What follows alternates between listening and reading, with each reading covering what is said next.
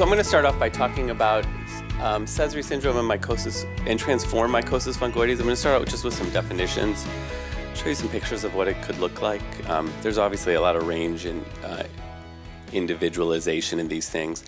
And then I'll try to get into some of the treatment strategies in a relatively general way, and we can touch on prognosis. I always am nervous about talking about prognosis to groups in general because, I'll repeat this a couple of times, prognosis describes a probability. It describes that if you have 100 people with one situation, 20 this may happen, 20 this may happen, 30 this may happen. It doesn't tell you individually what's going to happen to you. And I think we hear these stories a lot, and I hope that the doctors aren't communicating this, but we hear it so much that we are, that people hear things like, oh, the median survival is 10 years, that means they're going to die in 10 years.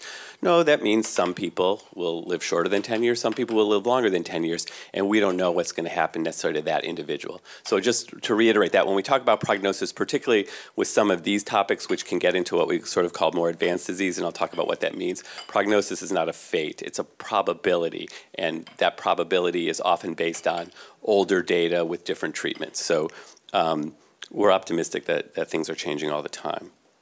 Okay, so talk a little bit about Sezary Syndrome. So Sezary Syndrome is really just a somewhat arbitrary definition that if you have the cells that look like Mycosis Fungoides, we'll talk a little bit about whether it's exactly Mycosis Fungoides or not. And as Ellen was saying, those cells are mostly in the skin, and for most people they'll be in the skin and they'll stay in the skin. They may move through the blood, but they'll only grow in the skin. There are some people that have more of those cells in the blood. And if you have enough of those cells in the blood, I'll show you the definitions, of a certain level, then we call that Sezary Syndrome. But when we look at someone's blood counts, this is what a pathologist, this is sort of a cartoon. These are red blood cells. These are something called neutrophils. This is something called a lymphocyte. It's labeled a B cell here. But when a pathologist looks at your blood smear, you see all these different cells. And people have normal white blood cells and they have normal red blood cells. And what Sezary cells are is they're an abnormal lymphocyte, so a kind of white blood cell that looks sort of, this is dark areas of nucleus. They have kind of a big nucleus. They have a certain unusual feature that a pathologist would recognize as that's abnormal. And if you look at that in the context of someone with Mycosis Fungoides or with a lymphoma, you would say that's morphologically, meaning that's what it looks like, that's a Sezary cell. And if you look really carefully at anyone's blood who has Mycosis Fungoides, you may find a few cells that would be Sezary cells. It doesn't mean you have Sezary Syndrome, it just means you have some cells in the blood. We define it a little more specifically now. This hopefully is not too technical, but I'll just explain how we get to Sezary Syndrome. So when we look at those cells in the blood, you can look back and see, do they look sort of big and abnormal, and those might be abnormal cells, and they might be cancer cells in the blood. We then do what's called immunohistochemistry or flow cytometry, which is really the way we know that a cell is a Sezary cell is you can look at it and see that it's a lymphocyte. But then you can tag it or label it with antibodies. So they're just little proteins that stick to the outside of a cell, and they stick to the outside of a specific feature on a cell. So say we know that Sezary cells have CD4. That's just the name of something on their surface, right? We label the features on the surface of cells as CD, cluster designation. It's just words. And then they get a number, roughly in order with when they were first discovered. So there's CD1, there's CD290. Most T cells of Mycosis Fungoides are CD4. So they kind of got in on the ground floor of the CDs. Their T cells are low numbers, 2, 3, 4, 8. And if you have those CD4 cells, there's just a technique where you can stick a protein on the surface, and that protein is attached with a little bit of a fluorescence or a light source, and then you can flow your blood. That's why it's called flow. The blood moves across a little scanning light source, and you can count the number of cells that you're looking for that have that feature. And you can count the number of Sezary cells. Does that kind of make sense? I always feel like I lose people, but see if you're with me. And you get, just so you know what some of the data looks like, this is more complicated, you get kind of what we call these scatter plots. And you can look, I can't read it from here. So this is CD26, which is on a lot of normal T cells. And this is CD4, which is on a lot of normal T cells. Just take my word for it. Most Sezary cells are CD4 positive. That means they'd be up in this top part of the graph. And CD26 negative, that means they would be over here on the left side of the graph. So in this particular person's blood, this right here are a group of cells, and there's actually individual dots there that are CD4 positive, CD26 negative, and that would be that person's Sezary cell population. That's a pretty specific pattern of markers. And if the number of those cells reaches a certain level, we call that Sezary syndrome. If those cells are there but below that level, then you have Sezary cells in your blood, but you don't have Sezary syndrome. So it's a little bit of an arbitrary definition that if it's at a certain level, we call it Sezary syndrome. So it kind of can exist in a spectrum with people that don't have Sezary syndrome but have some Sezary cells in the blood. Kind of make sense? Okay. And these are just the definitions that people agreed upon based on experience, based on looking at what happened to people. And it's called B classification or B staging. So for your skin, you get a different classification for B, which stands for blood. B0 means you don't have Sezary cells in your blood. Truthfully, if we look even in a normal person, you might find a few. I don't want to say normal, not the right word. Even a person without Mycosis Fungoides, everybody's normal. Even in a person without Mycosis Fungoides, by those definitions, it's so specific, you can find a few cells that can meet the criteria for Sezary cells. Doesn't mean they have Sezary syndrome, doesn't mean they have lymphoma. B2 means you have a lot of those cells. And there's some different definitions of that, which I don't really want to get into. But basically, the simplest one is if you have more than 1,000 cells per unit of measure that we measure things in the blood, we call that Sezary syndrome.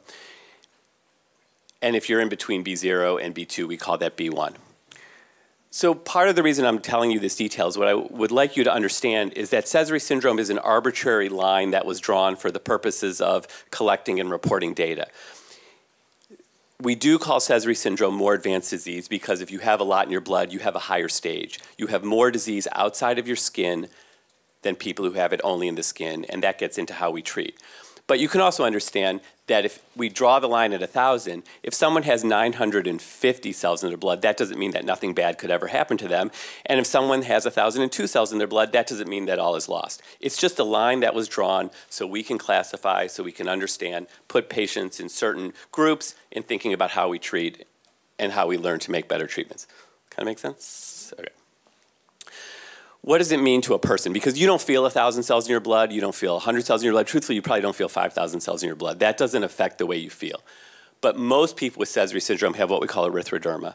And erythroderma means red erythroderma skin. So they have red skin. And the definition of erythroderma is that your skin is red about 80% or more of your skin, and it's often diffusely red, it's often itchy, it's often scaly. And in people with Sezary syndrome, that's what they feel. That's the impact on the quality of life, not the cells in the blood. You can get thickening on called keratoderma. I'm not a dermatologist, I'm a medical oncologist, so you'll have an actual dermatologist talking to you in a minute. Keratoderma is thickening and kind of scaling of the palms and the soles, and that can often be uncomfortable. That's common in people with Sezary syndrome. It can affect function because if your skin on your hands is thick and scaly, you use your hands a lot. Similar with your feet, that can be an area where there's more symptoms even though it's a relatively small amount of skin.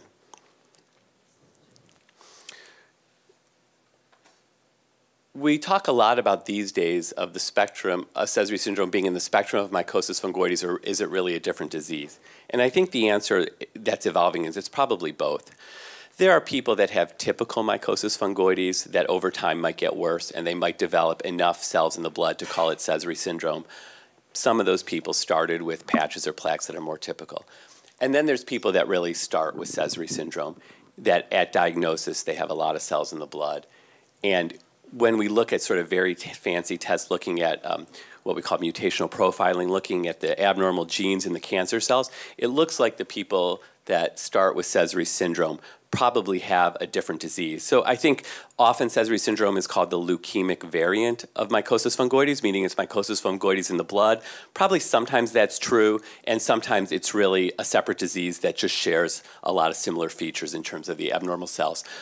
Right now, that's not making a tremendous amount of difference in terms of how we treat. But at this conference that we just had, and a lot of our new treatments are directed at what we call mutational targets in the cells, or targeting specific abnormal genes. And once you're targeting specific genes, not cells in general, then it does become more relevant. And I think what we're starting to learn, and we'll learn over time, is that some treatments are maybe better or worse for Sezary, and they may not all be the same list as with Mycosis Fungoides, though that's a little bit for the future. To me, the most relevant part of having Sezary syndrome is that it just means you have extracutaneous disease. So you have disease outside the skin. Most people who have disease in the skin, you can address that most safely with skin-directed therapy. You can put things on your skin, you can expose things like light or radiation to the skin. If you have significant disease outside the skin, then we have to address that with a medicine or a treatment that goes inside the body.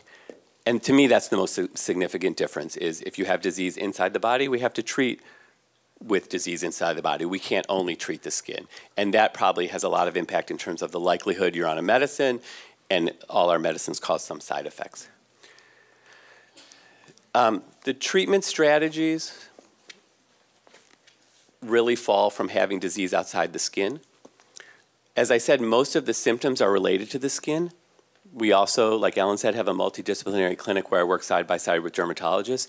And one of the most important things that's going to help people feel better or feel okay is good skin care and good skin treatment. So even though there's disease in the blood, the symptoms are from the skin, feeling better will have a lot to do with getting good skin care. And our goal for, sorry, I'm struggling with the pointer, for mycosis fungoides in general, and it still holds for most people with Sezary syndrome, is we want to find the least toxic therapy to control the disease and the symptoms. The difference is when you have Sezary syndrome, on that list of least toxic therapies is going to include medicines and procedures that address inside the body. It's not just going to be putting something on your skin. And air quotes around mild systemic. So we have mild systemic therapies. I'll talk about some of those, often in conjunction with skin-directed therapies. And I'll show you what some of those treatments are.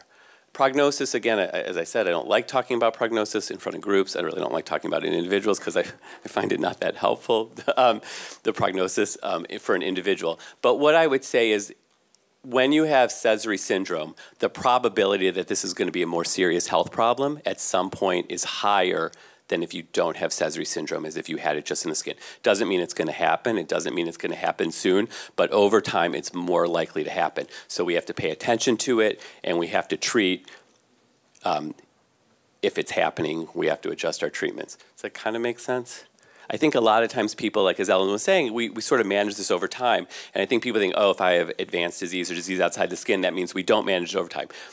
You still would try to manage it as safely as possible over time. It just means the likelihood that you're successful in that is a little bit lower. You may have to change treatments more, but you could still be on a mild treatment that could still control it for years. And right now, we don't have a way of predicting whether or not that's going to happen other than trying something and seeing. So to a certain extent, you still take it as it comes, but you really look for the mildest therapy to control the disease and keep you well in almost all cases. So these are some of the treatments that I listed for Sezary syndrome. So again, I'm just going to keep going back to good skin care. Just because the disease is inside the body, the symptoms are mostly from the skin, and that's going to be important. In terms of our milder systemic therapy, we often start with oral medicines when we're treating inside the body. Targretin, or the generic name bexarotene, is one of those. This is a retinoid. Interferon is something that you take as a shot. It kind of stimulates the immune system.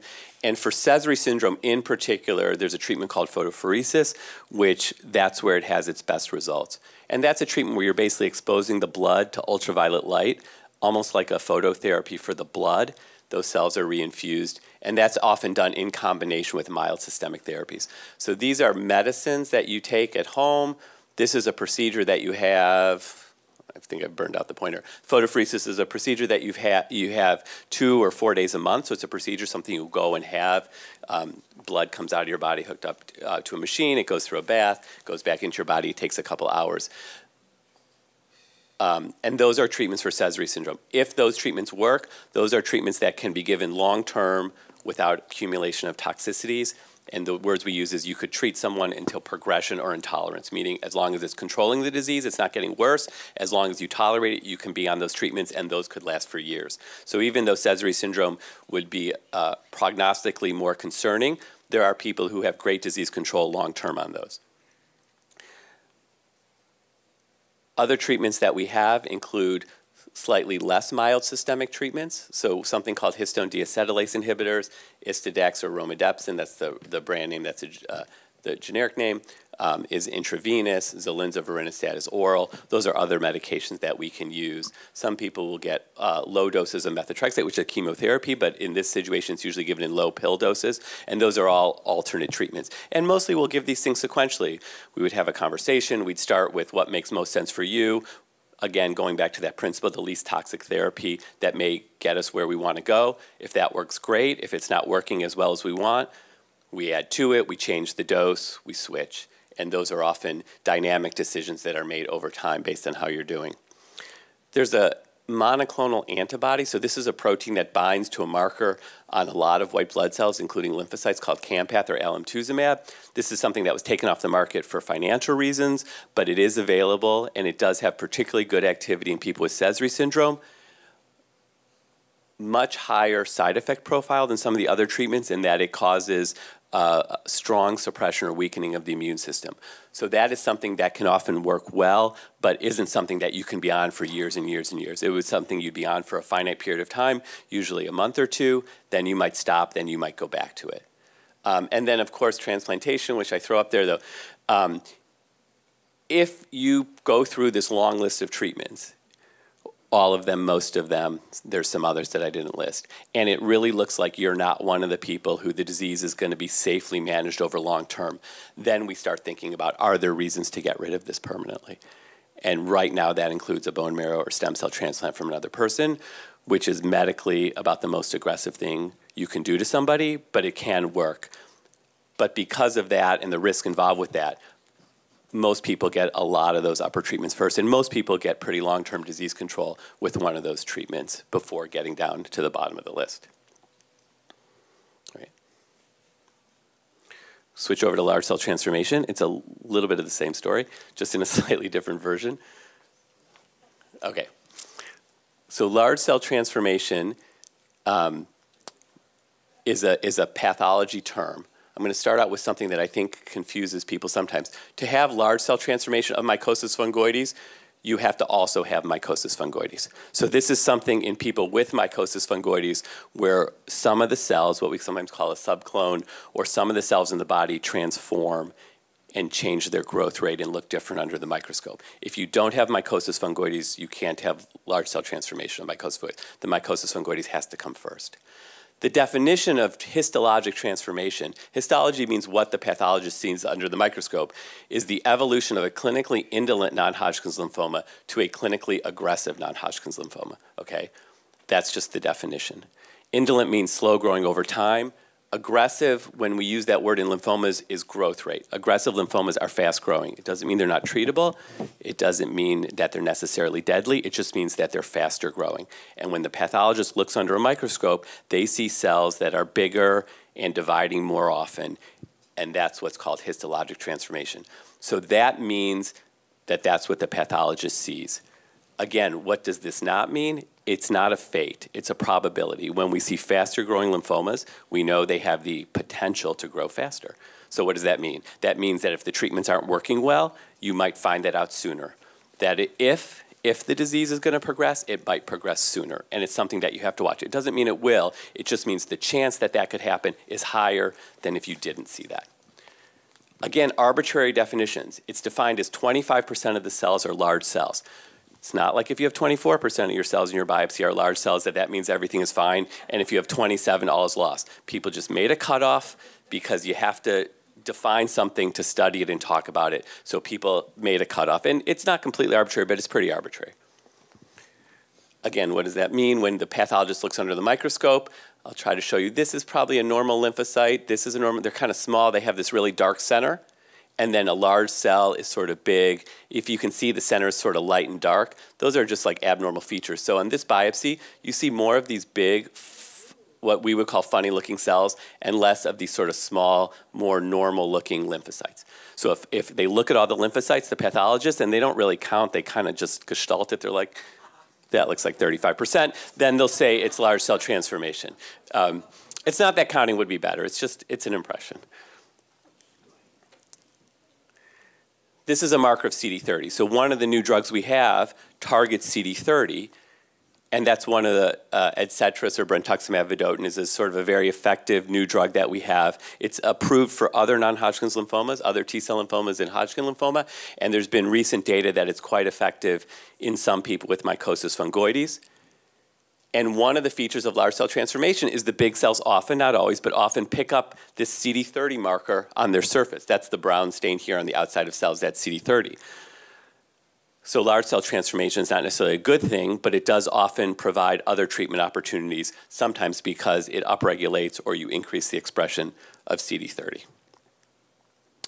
And what does large cell transformation look like in a person? Often we find it in a tumor. So this is a lump, this is a person that has other disease, and this is a tumor. So that's a lump. One area grew faster than another. Raise the question to the doctor, is this the same thing? You do a biopsy and you see large cell transformation. So in this case, the faster growth rate seen under the microscope correlated with faster growth of a tumor in the person. Sometimes we see large cell transformation in relatively limited looking disease. You don't necessarily have large tumors. And in cases like this, you might arbitrarily, from a biopsy here, see 25% large cells. That's not necessarily prognostically worse. It's concerning, we would note it, but sometimes the clinical and the pathology don't fit. Meaning here, we're like tumor, larger cells, that kind of goes together as this is something growing a little faster, let's think about getting after it. Here, really not that different skin. Does this person really need a different approach because the pathologist sees 27 or 30% large cells? You'd have to see in that individual, does that make sense and is that needed? So just to repeat some of those things, large cell transformation is a histologic under the microscope and somewhat arbitrary definition.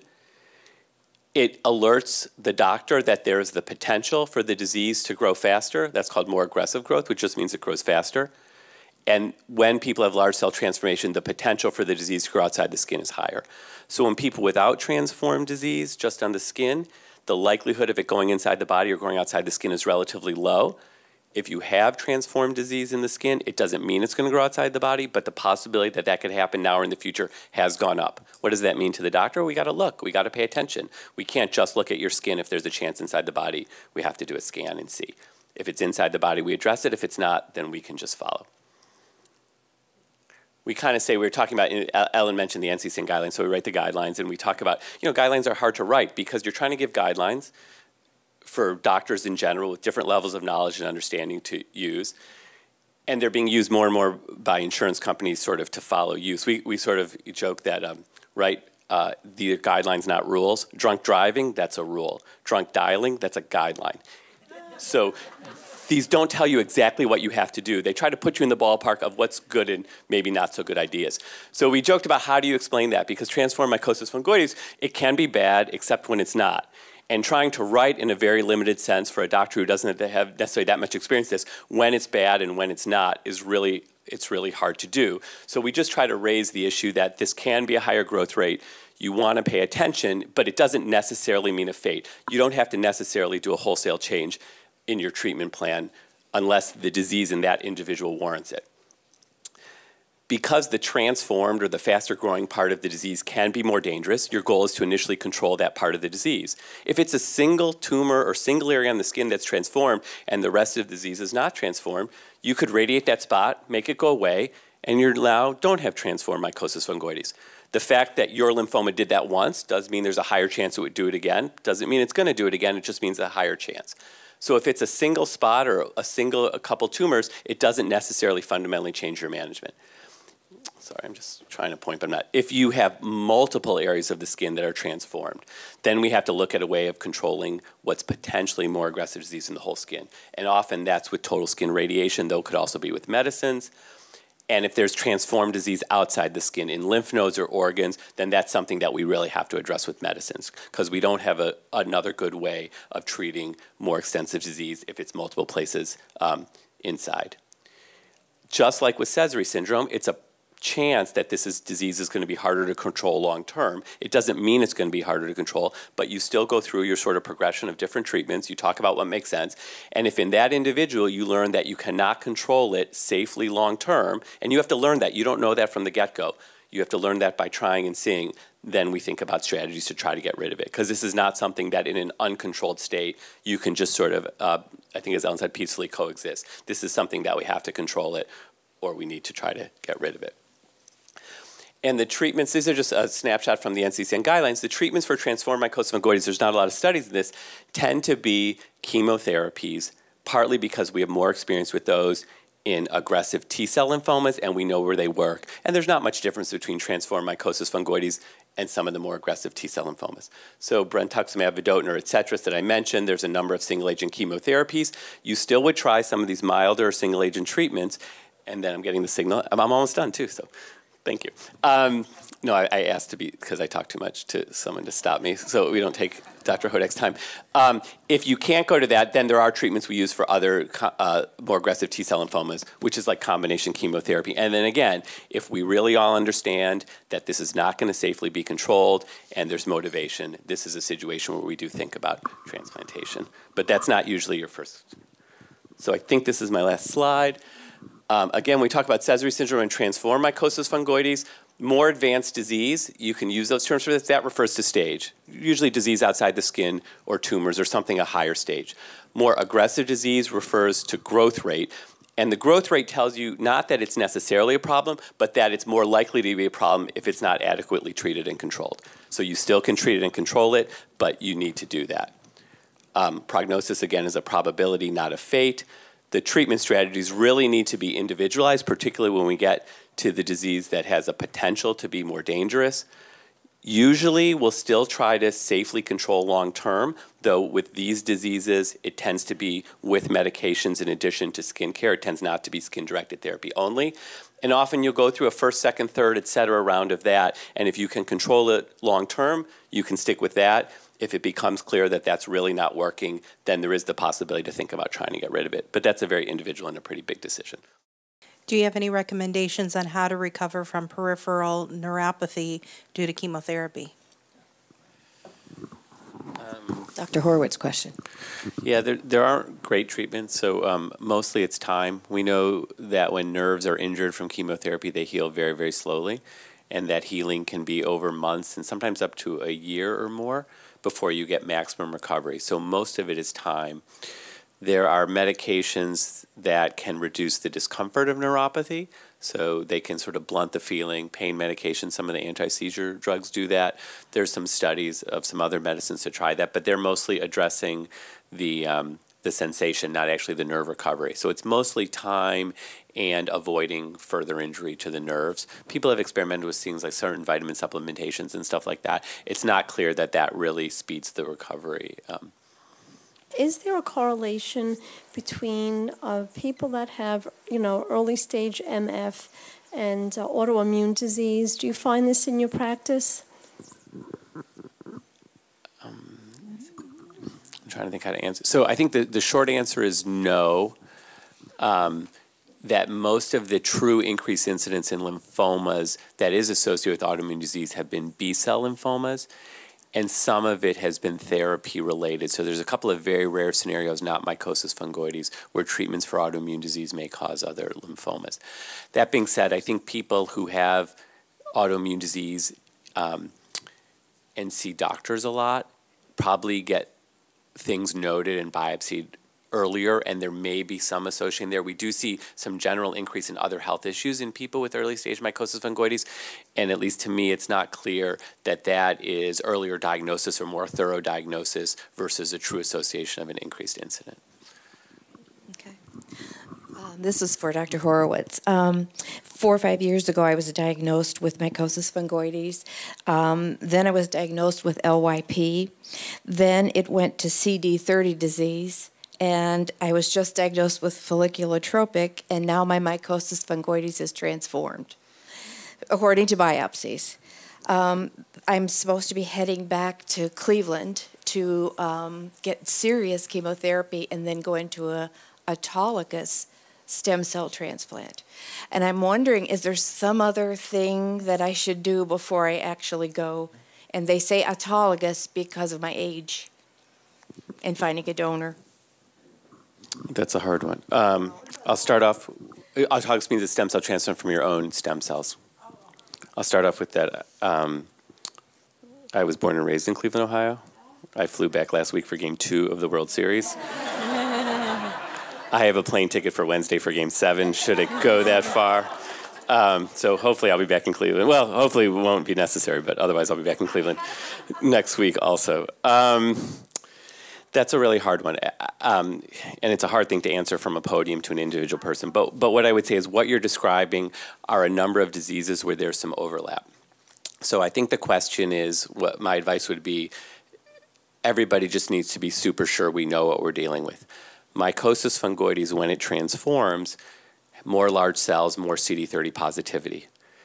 LYP is CD30 positive, can sometimes have large cells, lymphomatoid papulaceous.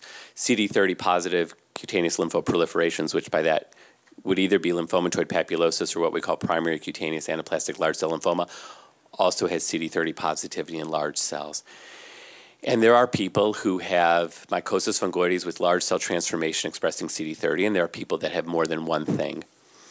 So all that being said, I would say with that approach, it's important to understand because uncontrolled transformed mycosis fungoides is dangerous.